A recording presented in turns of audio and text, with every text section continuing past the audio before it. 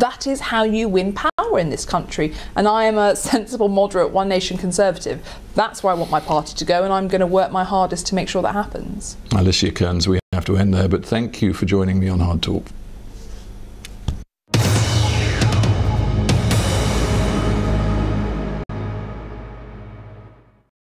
Hello there. This time last week, low pressure dominated the weather story, and it was all about relentless flooding rain. This week, high pressure controls the story, and a quiet, colder theme, but also a sunnier one.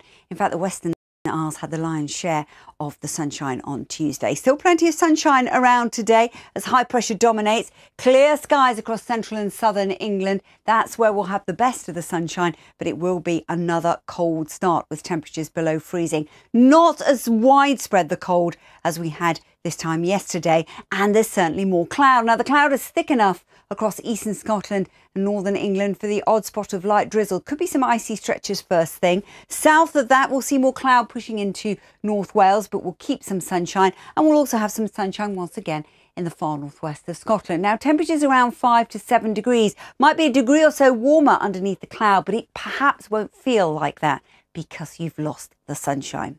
Now, we keep that cloud as we go through Wednesday night, and once again could be thick enough for a little bit of drizzle, particularly on exposed North Sea coast. Best of the clearer skies further south of that. That's where we're likely to see patchy frost and fog forming as temperatures again dip below freezing. So as we move into Thursday, it will be a similar story. We'll have some clearer skies into sheltered western Scotland and also some sunshine across central and southern England. But cloud will tend to come and go into Northern Ireland, northern England for a time. And some of that cloud may well just push that little bit further south as the wind changes to more of a subtle northeasterly by the course of Thursday. Once again, temperatures between 5 and 8 degrees our overall high.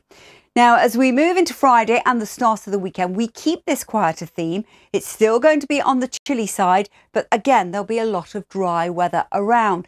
But as we go into next week, there are signs of the weather story changing. The wind direction coming to more of a northerly. We could see some wintry showers even at lower levels in Scotland. And look at this, towards the middle part of next week, there will be a frontal system as it bumps into that cold air that's been sitting with us now for over a week. There is the potential on the leading edge to see some snow. A lot of uncertainty about that at the moment, but it's an early heads up, something to look out for.